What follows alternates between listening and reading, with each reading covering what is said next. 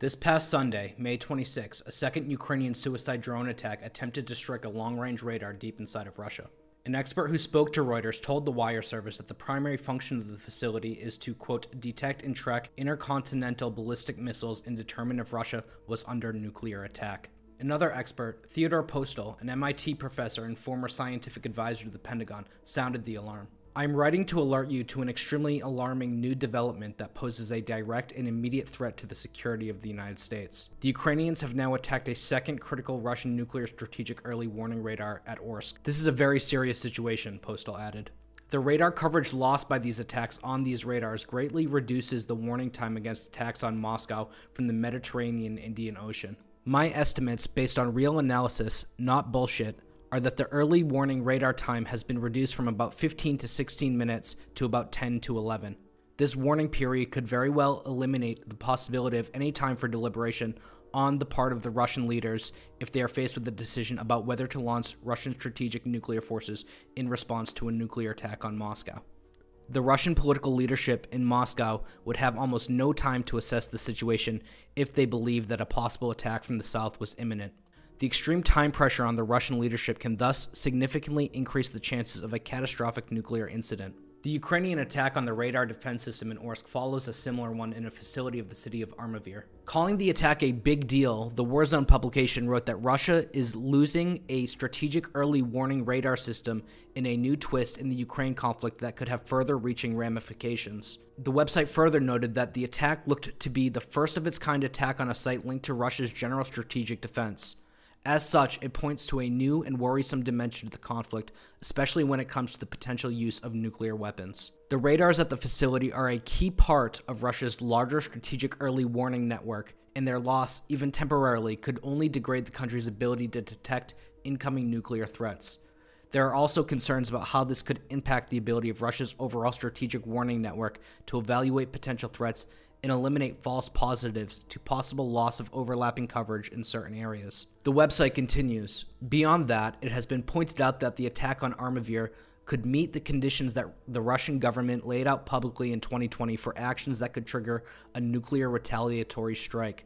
Russia's early warning network is part of the country's broader nuclear deterrent. As Ukraine continues to try to wipe out Russia's ability to detect incoming missiles, Western elites have launched a new public relations offensive to prime the public for a policy that could very well escalate to a new world war. In the past month, a startling number of Western officials have called for Ukraine to be given the green light to use Western weapons inside of Russian territory. Beyond mere calls for it, the UK has quietly lifted its ban on the use of its monarchy missiles inside Russian territory. Just as Russia is striking inside of Ukraine, you can quite understand why Ukraine feels the need to make sure it's defending itself, UK Foreign Minister and alleged severed pig's head fornicator Lord David Cameron said in Kiev. Former UK Prime Minister Boris Johnson has also endorsed the idea. Give the Ukrainians what they need.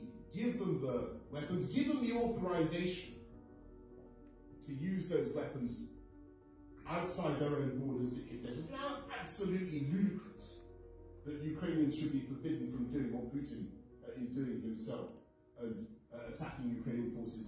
Why on earth shouldn't Ukrainians be able to attack Russian forces mustering on their borders? Give them those weapons, give them the attackers, give them the budget, give them the air defences that they need. It's the single best investment that we can make in the defence of the whole Euro-Atlantic area. Across the Pacific, the starting gun was fired by none other than Victoria Nuland, a bona fide swamp creature and chief American architect of the Maidan coup. These are the largest gains we've seen in Russia, as James just explained. President Zelensky directly blaming the delay of foreign aid. Can they turn this around? I think they can certainly turn this around, Martha, but the 6-month delay certainly made a difference. The front line for Ukraine needs the artillery that we are sending. They need more air defenses. They need to be able to stop these Russian attacks that are coming from bases inside Russia. So I think there's also a question of whether we, the United States and our allies, ought to give them more help in hitting Russian bases, which heretofore we've not been willing to do. And do you think they should?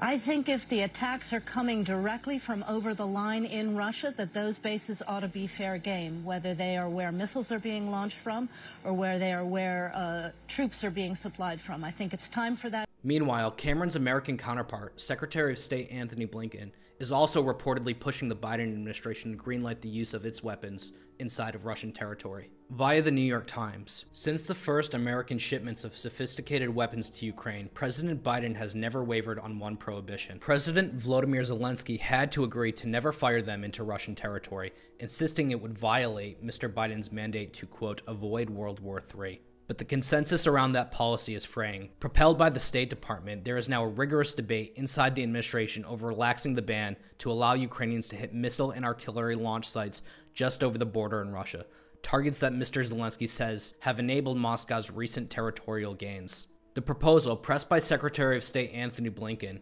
after a sobering visit to Kiev last week, is still in its formative stages, and it is not clear how many of his colleagues among Mr. Biden's inner circle have signed on. But officials involved in the deliberations said Mr. Blinken's position had changed because the Russians had opened a new front in the war with devastating results. Now, the pressure is mounting on the United States to help Ukraine target Russian military sites, even if Washington wants to maintain its ban on attacking oil refineries and other Russian infrastructure with American-provided arms. Britain, usually in lockstep with Washington on war strategy, has quietly lifted its own restrictions so that its Storm Shadow cruise systems can be used to target Russia more broadly. This Monday, May 27th, Josep Borrell, the European Union's foreign minister, noted that the issue had been discussed in a meeting by members of the European Union and the Ukrainian Defense Minister Dmytro Kuleba. With Kuleba, we discussed about the needs of Ukraine to continue the self-defense, in particular, as you know, more air defense systems, in particular more Patriots, and also the lifting of restrictions on the use of Western weapons against Russian military in Russia. This is a growing debate. More and more we take very much into consideration the fact that Ukraine has to resist against attacks which has been launched against his territory from Russian territory, and some member states has been lifting the restrictions for Ukrainians to be able to use our military support to respond to the Russian attacks from the Russian territory, and not only from the Ukrainian territory occupied by Russian troops. Just as significantly, NATO Secretary General Jens Stoltenberg made similar remarks.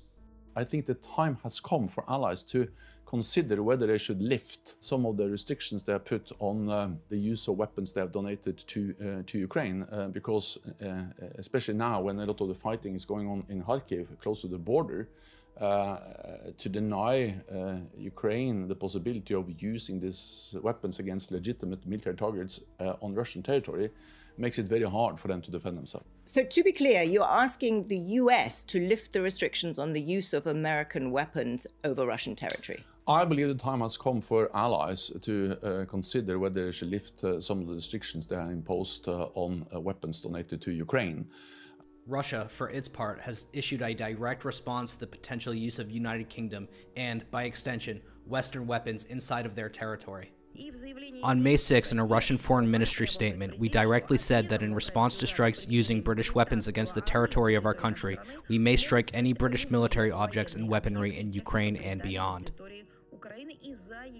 Such a response by Russia could invoke NATO Article 5, which would force all members of the alliance into a direct hot war with Russia. And while many things remain unclear, one thing is for sure: it won't be the sons and daughters of the elites pushing this policy who suffer its consequences.